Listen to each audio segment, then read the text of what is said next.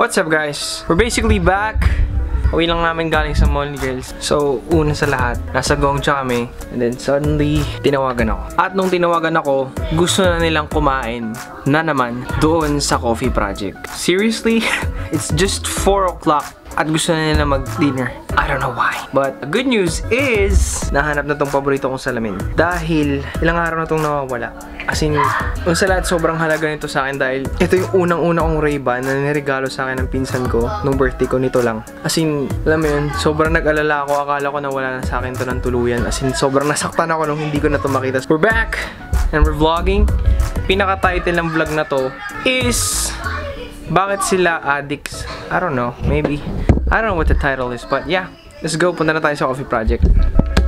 You know the drill, guys. Sige na. Huwag muna akong balikan. Paalam. Dinner at 4 PM, let's go. First time natin pupunta sa coffee project, no? Hindi pa tayo nakakapunta dun kahit kailan eh. Hindi pa talaga. Guys, first time namin pupunta sa coffee project. Lalo na yung dalawa kong magulang na di daw, can't afford daw nila yung Starbucks, so coffee project lang. Ganon sila eh. Can't afford yung Starbucks pero may pang coffee project. Walang pambayad ng PLDT pero may pang coffee project. Diba may totoo yun? Diba totoo yun? Wala din. Bakit kayo nag-coffee project? Coffee project sabay PLDT dumating. I've been dreaming. I've been dreaming. I've been dreaming. I've been dreaming. I've been dreaming. I've been dreaming. I've been dreaming. I've been dreaming. I've been dreaming. I've been dreaming. I've been dreaming. Sa green apple, cucumber slush, yung fruit frenzy. So guys, this is coffee project at yeah, libre ko to.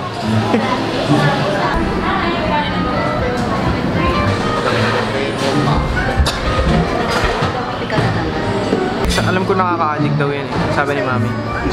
Ha? Saka po, coffee bite rate. Any additional? Wala. Pangalan po for call? Ha? For? DDER, Dieter. Iniwan niyo yung bag ko. Sabay kayo. Floor na lang. Sabay ka mo. Floor na lang. Floor na lang. Floor na lang.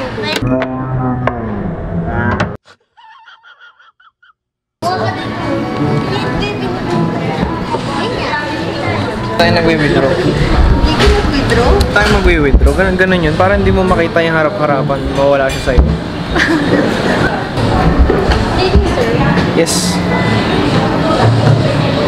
An empty street, an empty house. Okay, okay. Sakit yung dibdib niya. Hindi naman. Sus. Yeah, there you go. Hindi na pwedeng palitan no, miss, yung order na juice. Ano naman? Go, move already. Don't look at the menu already, okay? Bakit ang layo mo, daddy? Dito ka nga. Tabi nila. Kaya mo yan. Huminga ka pa. Daddy, oh. Huminga pa. Ako 1.5 ko mo.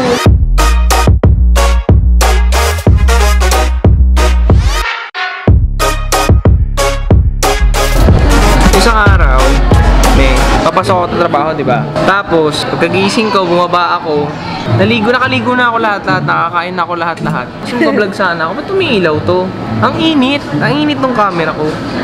Yung pala, may nag-video sa akin nang natutulog ako. Tinayo niya lang yung camera. Sino kaya yun, no? Ridolmar. Ha?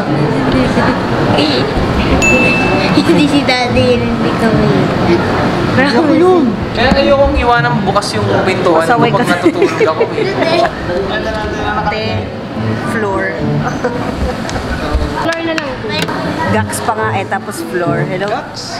Gax, tapos floor. Didder po ako, didder.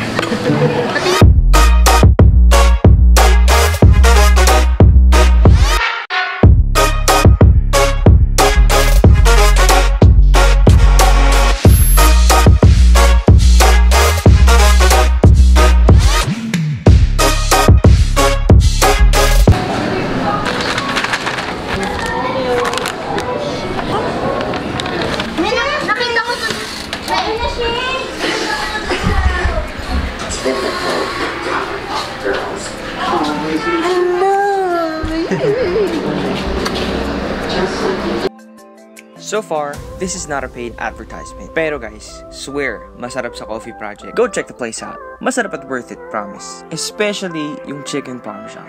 Definitely worth the price. Well, if you're planning to take out your family, that's great. For today, guys, that will be it. And sa kasalukuyan, don't forget to like, comment, share, subscribe. Ako nga pala si Marco Mars. Magkikita-kita tayo sa susunod na vlog. Peace!